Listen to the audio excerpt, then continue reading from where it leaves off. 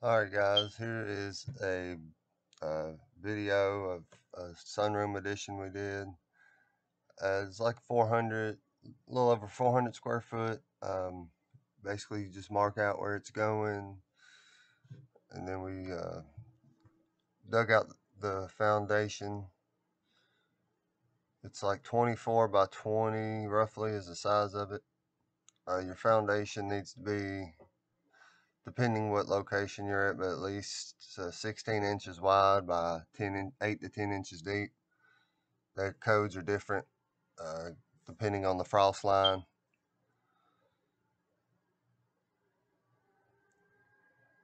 We're just laying we got one step down in the foundation. We didn't have to do that, but it saved a little bit on, I guess, block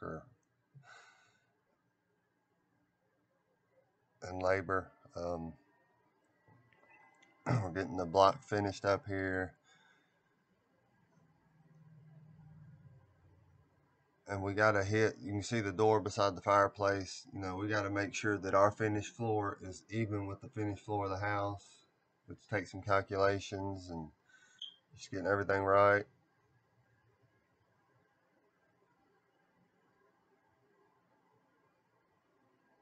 We're starting the fireplace here, and the sill plate boards, which are what we're putting on here. You can't see really, but there's bolts concreted in the block, and we're drilling for them. This board has to be bolted to the block.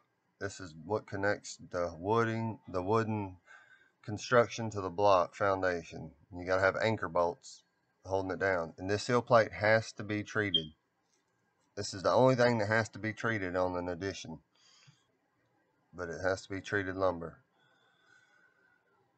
Just put it in the floor.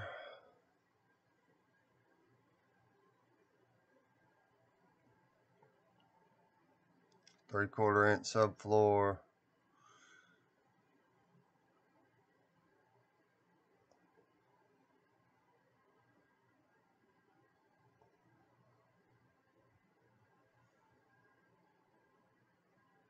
And this was kind of tricky because most most structures or additions do need a crawl space. Seeing as we are so low here, we really didn't have room for a crawl space, so we had to vent it and check on the vent requirements, because I think it's like every uh, 200 square foot you need a vent. So we needed two vents at just 400 square foot, a little over. Floor's pretty much done. We're getting the walls put up.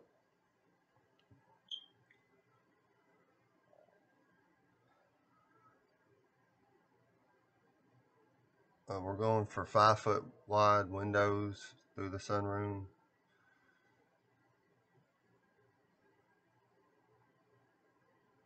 In between each window, there's approximately 6 2x4s. And this is important. Your top wall plate needs to be doubled, and they interlock with the wall beside it. The front wall, the very top 2x4, overhangs the side wall and nails down to it. And this is what locks all your walls together. And this is code required.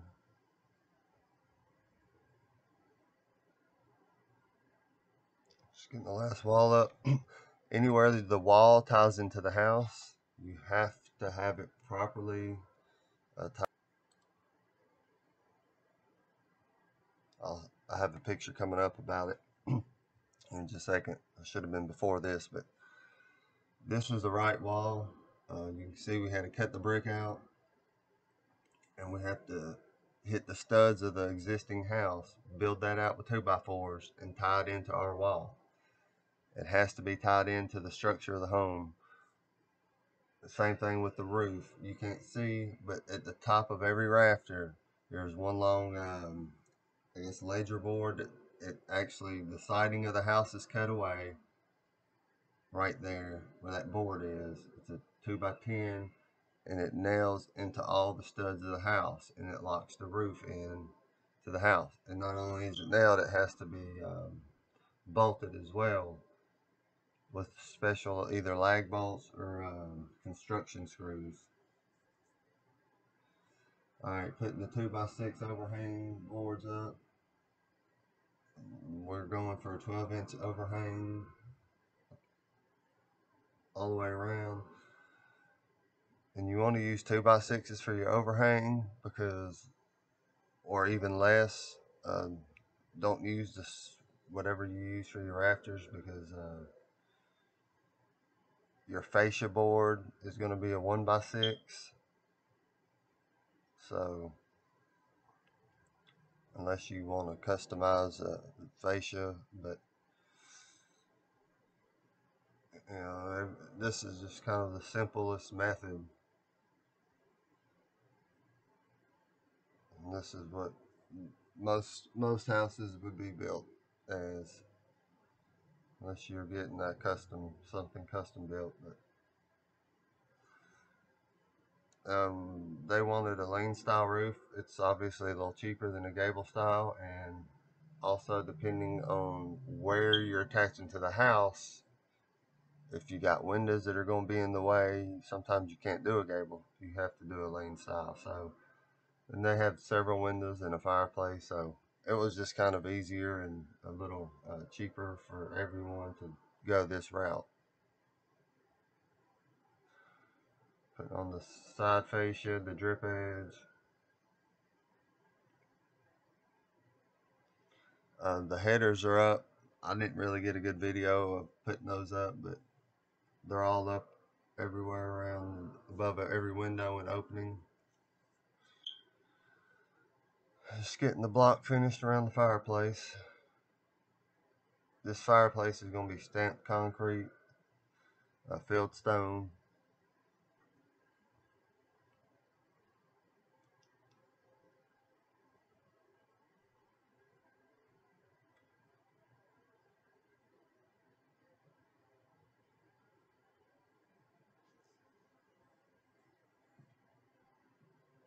Oh, look, it's the inspector.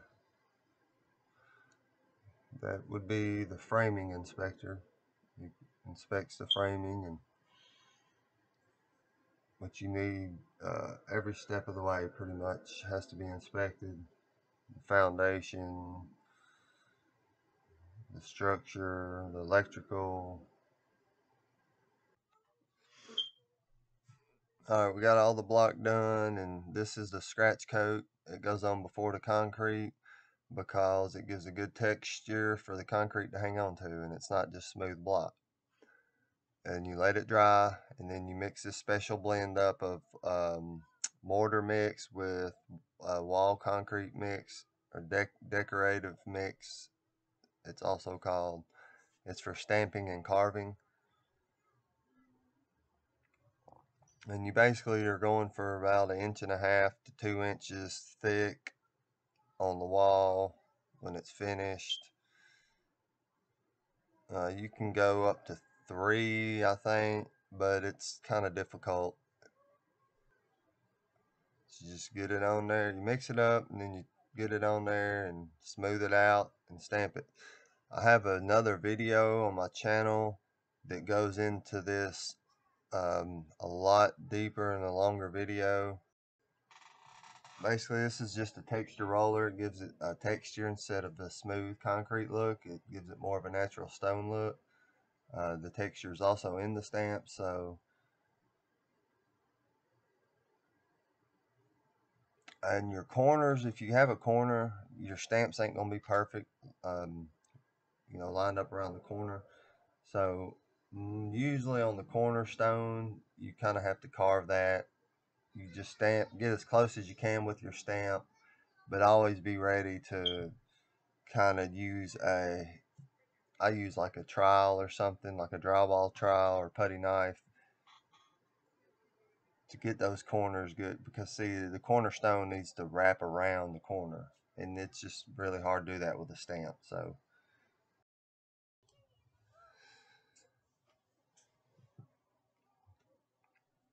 I'll check with the little level put on top of my stamp, and that way just make sure you're running pretty level through there.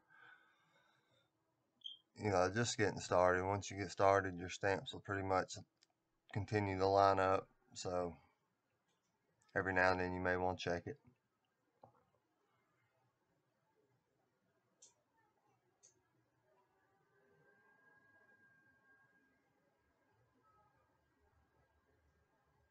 Each stamp is a different pattern, and that just keeps it looking natural, so you don't see a repeating pattern over and over. You just switch them up, you can spin them around, so there's a lot of different patterns you can come up with them. Just getting this about finished up here.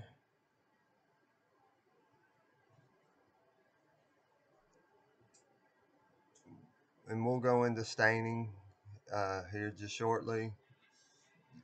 Just a short little video on staining and what gives it that,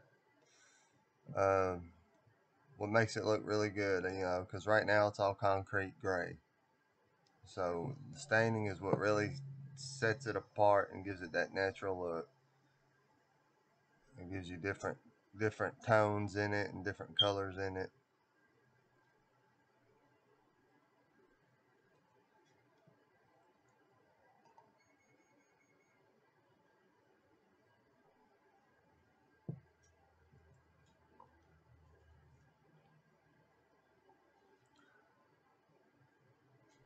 You know, this stuff will be dry and hard, but you know, the following day, which is right now, I'm starting to stain it. Before you stain, you spray it all down with water, and then you stain. And then the water will evaporate, and it'll leave behind the stain.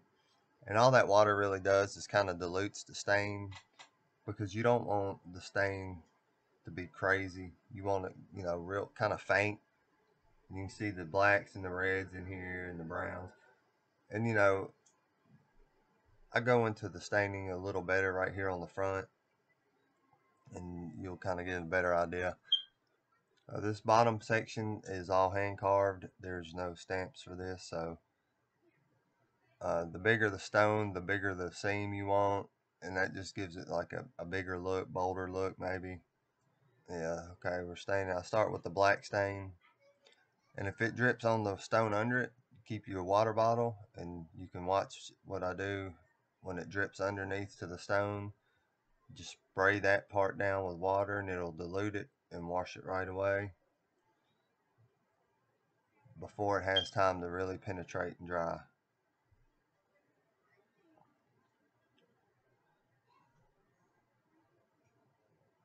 I just go through and hit random stones with the black, and then now switch over to like the brownish red color. I usually want at least three different colors. Um, and these are really common colors for fieldstone, the blackish and the reddish tint, and then like the brownish, which I'll use last. And that's what really begins to make it look natural, is when you start after you stain.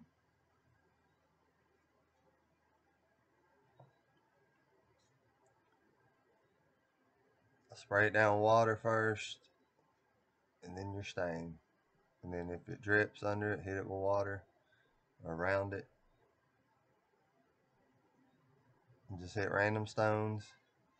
This is one of my favorite colors, so I'll probably do a little more with the reddish color. And this is my final color that I use. It's like I guess it's a champagne color.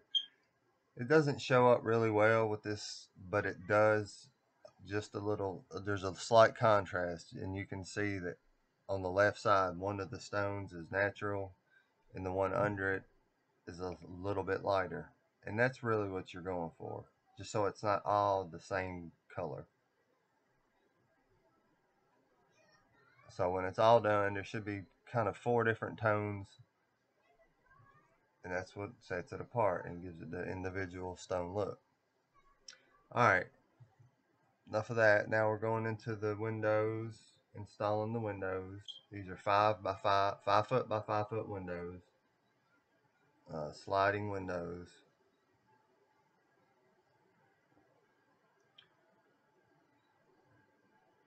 We put the house wrap on, the Tyvek. There's several brands of that. It's just waterproofing. It has to be done by code. And it's pretty easy. Just staple it on, and your siding will go on over top of that.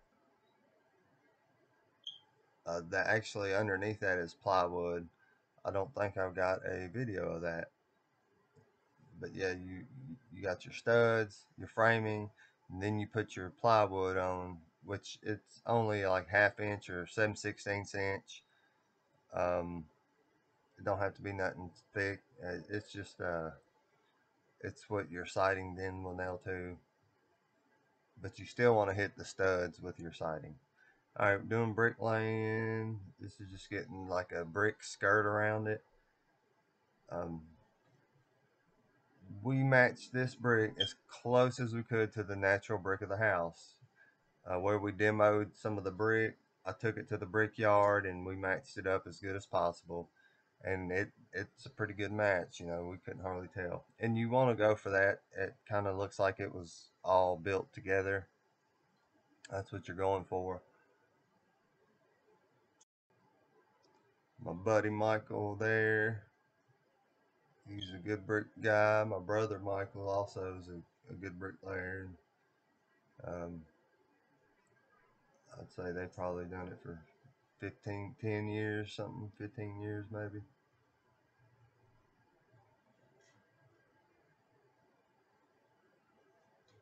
Your top edge of your brick, if you're going this way with it, it needs to be sloped away from the building. That way your water runoff will run off. All right, we're doing the lap siding. Just get it going. Get your first one perfectly level and the rest should follow. And you can see the middle window is missing on this side. That's the only one. We actually had to order a different style right there. Well, same style, it's just a slightly different size, 3 5-foot windows. Alright, got the siding almost done here.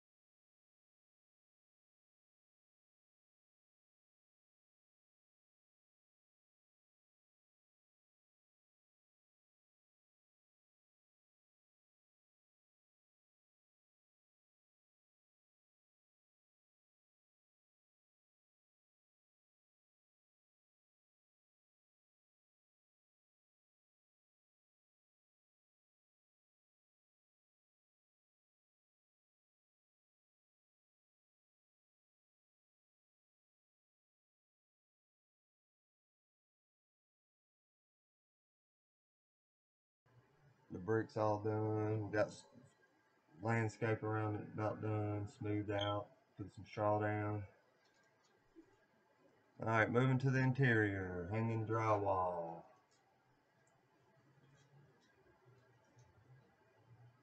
Alright, here we've got basically the walls finished up. Paint going on. We got the ceiling done, beadboard ceiling. We got the skylights trimmed out. This is a set of French doors we put in. There was a double window there, if you remember. We took those double windows out and put in a French door. This is luxury vinyl, waterproof flooring we're putting in here. Hardwood pattern. And these pretty much final product here. Got furniture in now, all the baseboard, all the trim up, lights installed, ceiling fan installed. Final product you're looking at here. French doors are painted in this photo. Ceiling fans up, skylights all done. Floor, baseboard, window trim. She's all completed. It's about 400 square foot, a little over. Got the front porch light, a plug under the window,